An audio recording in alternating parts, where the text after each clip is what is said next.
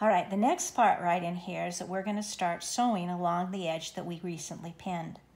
And I want you to be sewing 1/4 of an inch. Now this right here is 1 inch. On your ruler, make sure you're finding that 1 inch. Halfway along the line, of course, is your 1/2 inch.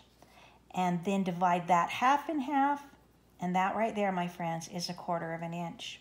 Now, if you're working with a traditional ruler, you're going to have to be able to identify where that 1/4 of an inch is. In this case right here, here's my 1/2 inch. This guy right here is my 1/4 inch. In sewing, 1/4 inch becomes pretty important. If you happen to have this ruler that's made for sewing, you can move this little guy right there down to that 1/4 inch, and it will mark it for you so you don't have to hardly think. Then I want you to take your your material right here, and I want you to mark a couple of lines that are 1/4 of an inch long, and these are going to become the line that you're going to hand sew on. Now, if you're sewing this by machine, because you got somebody who can work with you to sew it by machine, they'll have to show you where the 1/4 inch is on your sewing machine. But for all intents and purposes, this is just going to help keep us so that we don't sew like a drunken sailor. Now we're going to go along until we get to the edge that is the fold. This is a fold right here. And I'm going to take this and I'm going to mark that last one right there, but know that I'm just going to be sewing right off that edge right there. Okay? After you've got that marked, you're going to go ahead and take your thread. And again, I can feel that knot down there. And if the knot's good, then it's going to hold. If it isn't good and it's too small, then you're going to have to end up going back and retying that knot.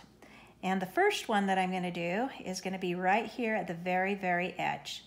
Okay? I'm going to come in and I'm going to pull that up. Oh, look at it's holding. All's good. Now this part right here, you can either make the needle go up and down or you can make the fabric go up and down. And I'm a believer in moving the fabric up and down. My stitches are going to be fairly small. And just with a little bit of up and down movement, I can take and do a whole bunch of stitches really easy. Now I don't want them to pucker or gather like that in the end, but here in the very beginning, it's all okay. Again, I'm going to take and I'm laying my needle down and I'm going to work my material. Notice it's the material that I'm folding back and forth, and I'm keeping it on that 1/4 inch line, pulling that so that it's tight but not puckery or gathered. Again, I'm going to go back and forth, and I'm going to kind of go with the curve of the fabric now as I'm going around this edge, getting all the way to the very, very end. I'm moving that material back and forth, and I'm pulling my pins out as I go simply because they get in my way. All right, but they're going to hold my material where I want it to be until the very end. All right, so after we've gone ahead and done that one whole side, I got to take and tie a knot. And the way that you tie a knot at the end is not the same way as the way that you tie it in the very beginning. I'm going to take one more stitch because I think I got enough room.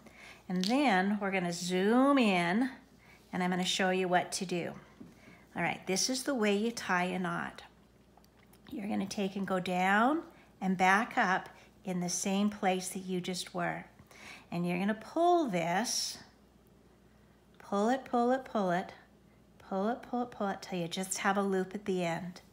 And then with your needle, you're just going to go through that loop. All right, that was good, but it's not good enough. So I'm going to go back and do the exact same thing. I'm going to take a little stitch in the exact same spot that I was. I'm going to pull it, pull it, pull it, till I have just a loop left. Sometimes they like to circle around. Pull it, pull it, pull it, till I'm right at the very end. Then I'm going to go through the loop, and then I'm going to pull it tight. All right, I'm going to take my scissors, and I'm going to clip this just so it's about 1/4 of an inch long, and you have done your first stitching. Keep your stitches short, keep them close together. Now I'm going to go ahead and do the exact same thing to the second piece of material. I'm going to go, and if I have my needles on, or my pins on one side or the other, it doesn't matter. And because you're not going to see this very well, okay, again, I'm going to take and do this knot one more time. I'm going to make a loop. I'm gonna go, oops, I'm gonna make the loop, and it's crossed over underneath my fingers, right like that. Can you see that? And I'm gonna have this tail about a 1/2 inch long. I'm gonna go through the circle, through the lasso, 1 time. You remember how many more times I do it? Did you say 2 more times? That's the 2nd time, and this is the 3rd time. Okay, that's one way to take and tie a knot, and then you can just go zip. Can you see my knot? Then I'm gonna take and I'm gonna cut this off just so that it's about 1/4 inch past it. Now I'm gonna go ahead and sew this second one, and about the only tricky thing about doing it this second time, of course I'm gonna draw my line, is this time when I do it, this tail might start, I might use up all this thread, and all of a sudden I'm catching the tail of the second side. Don't let that happen. Can you notice I can take and pull on this needle, and that tail is gonna come up and up and up. I do not want that tail to be caught in my regular stitching.